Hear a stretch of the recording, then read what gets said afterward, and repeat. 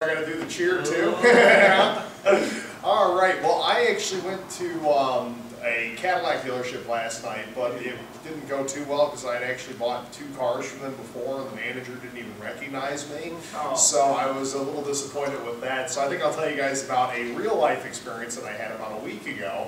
I had actually just found out my truck needs about $2,000 worth of work, so I went out to a Chevy dealership, which was Naperville Chevy on Ogden Avenue, and I pulled up in my truck, and the salesperson immediately walks over me as I'm driving through the parking lot and kind of stops me. She's like, "So, what are you doing here?" I'm like, "Well, I either have to sink $2,000 into this right now to get it up to par, or I'm trading it in for something else." She's like, "Well, what are you trying to do?" I was like, "Well, I need to try to get into a little bit more of a payment and get a car that I can actually have that's in good shape, doesn't need any cost out of pocket right now."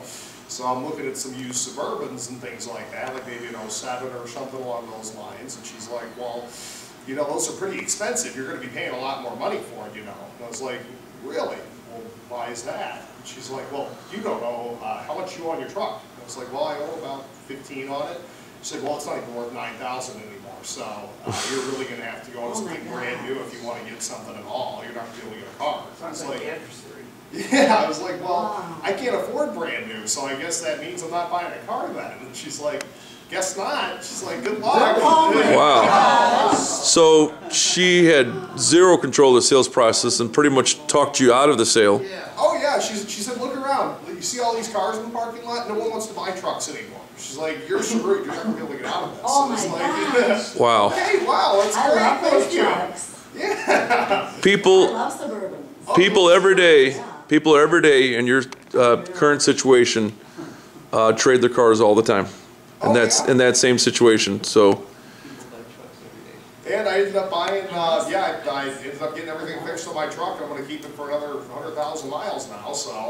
So you end up spending how much? About $2,000 fixing it up. So that $2,000 could have been you've been willing to use that as a down payment, correct? Yeah, if I needed to. Right. So had she had that $2,000 and went through the proper and had gone through our training course, where she was taught to how much besides tax and tags, how much money would you be willing to invest into your new? How much money are you going to invest in your new vehicle? Oh yeah. She didn't do any of that.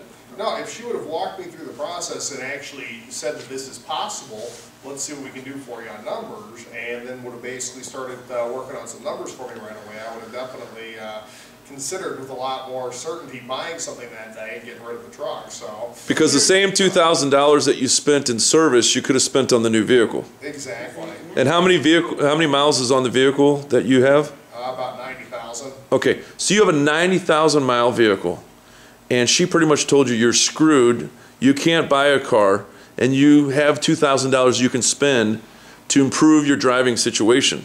Yep. So $2,000 is going to lower your payment quite a bit. It's going to eat up some of the negative equity, isn't it? Yep. And you might have spent a little more than $2,000 to get out of your 90,000 mile vehicle and into a new vehicle. Pretty much, yeah. So, wow. She obviously did not sell you a vehicle and probably will never sell you a vehicle ever again. Oh yeah, I would never go back there. Let me ask you a question, Adam. Are you never going to buy a vehicle ever again? I would not say that. Okay. So chances are you will buy another car. Oh, absolutely. Just will not be from her. Exactly. Case closed. Give him a round of applause.